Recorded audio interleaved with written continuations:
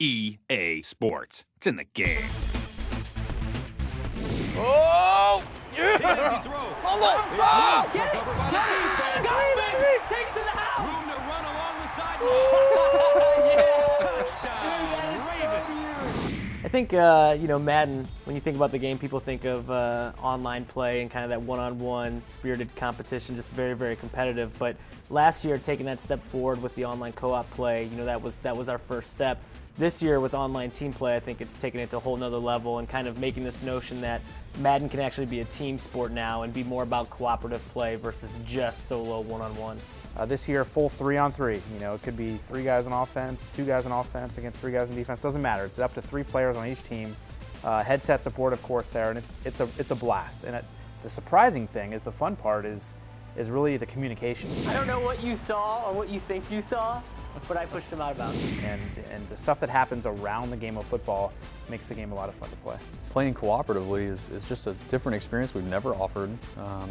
The other sports games are seeing a lot of success with it, and it seemed like a natural fit to support 3-on-3. There were a lot of design troubles and decisions that we had to make to go with 3-on-3, really to make it less chaotic. So we had to, build a lot better experience around the squad that you control, the group of players that you control, and keep the numbers to a manageable level instead of having 11-on-11, which would just be mayhem. I think the squad-based thing is actually pretty cool for a couple reasons. One is the first one you talked about, which is it kind of limits the confusion that can happen if we're playing together and I switch off and I go somewhere that I didn't expect to go and it blows up the entire play. But the other part of it too is if you think about like superstar mode and some of the things that people liked about that, it's that I can specialize. If I just love being a wide receiver and I'm not really good at going through my progression and being a quarterback, Phil can be the quarterback, I'd just be the wide receiver, and then that's it. Our team, I'm always the wide receiver. I'm always the secondary. So I think that's a cool element to it. It's a lot more ownership and a lot more kind of pride in knowing that, all right, I've got the linebackers and I'm really good at this and I'm going to handle it for the whole game. You don't have to worry about us. Go, Anthony. Short throw to the left. Oh, you're terrible. Oh, go, go, go. Oh, That's how I roll, son. That's how I roll. oh my God. I'm trying to tell you right now. For me, I think one of the cool things of playing online, obviously, is just that ability to be able to perk up or to just have this sort of reason for coming back, right? Whether you're winning or losing, you still have fun and you still want to come back.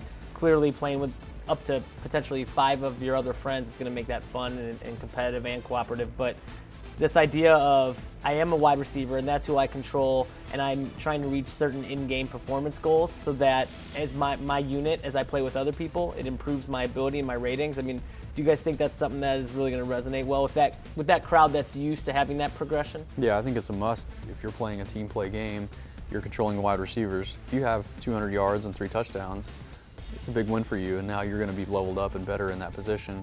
Whether you won or lost, you had a good performance, you should be rewarded. And the idea is, right, that I take those ratings boosts that I get, I take those with me. So I might be playing a game with you 3 or you 2, and then I go and play later with Phil. I get to take whatever performance boost that I earned and bring that to our game. And so that is that specialist mentality. You're going to be getting ratings boost on the players you're controlling. They're permanent. So every time you play, as soon as you get into a lobby with your friends, they'll see right away, wow, this guy's totally maxed out at the defensive back position. He's got that covered. We'll let him play that. Oh, he's got nothing at quarterback. I'll take that. So that kind of stuff is immediately evident as soon as you get into a match with someone too. So. The aspect of, playing a team play game and having fun even when you lose, that's a real thing. It's more about just talking crap to each other that you were blowing it. It's not about this like, oh, I wasted 30 minutes and I feel terrible. You don't have that emotional impact anymore. You just really like, oh, we'll brush it off. We're still a team. We'll get back together and do better next time. He gets another carry. He found some daylight. Not good. Where's our defensive back? Racing toward the end zone. I think it's Anthony. Touchdown Bengals. See? No. You give him a touchdown. You gotta play your spot, Anthony. Team. Dude. Online team play. I think it's obviously overdue. We definitely needed it, and it's a huge help, a huge improvement to the game. He tries to scramble. Oh, Got him. oh, hit it, Got him. hit it. Touchdown. That's right. Yes. That's right. What did I tell you? What did I tell you? That's marketing, son. That is how marketing does it. Madden NFL 11, August 10th, in stores everywhere. It's a wrap.